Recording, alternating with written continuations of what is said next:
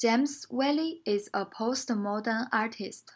He earned both a BFA and MFA at the California Institute of the Arts. He has devoted himself into arts for more than decades, and he has published a lot of photographs and paintings. Among these art projects, I want to introduce 5 projects: railroad photographs, architectural photographs by H. Richards, light sources, oak tree, and glass house.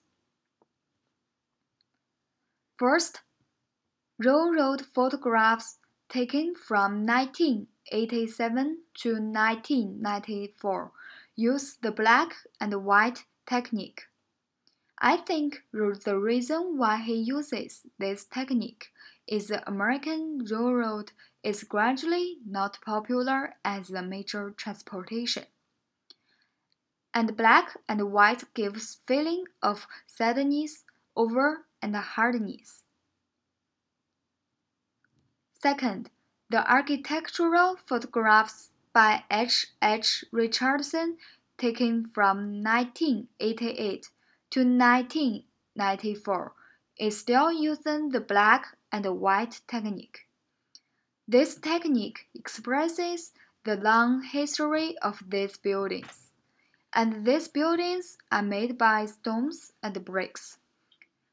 Third, light sources taken from 1992 to 2001 consist a series of photos which use top light, hard light, diffuse light, frontal light, back light, bottom light, and side light.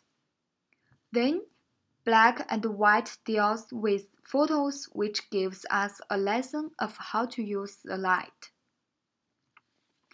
Moreover, oak tree taken from 2012 to 2014 is taken in different seasons, angles, lights, which describe an oak tree. Finally, glass house taken from 2006 to 2009 is taken both inside and outside the glass house. James Whaley uses complementary colors through different color filters. Color is a way to express the beauty of the glass house. James Whaley's art projects are presented in galleries and museums. He can express his thoughts through either black and white or various colors. I think I have learned that I can express my thoughts by using black and white or colors too.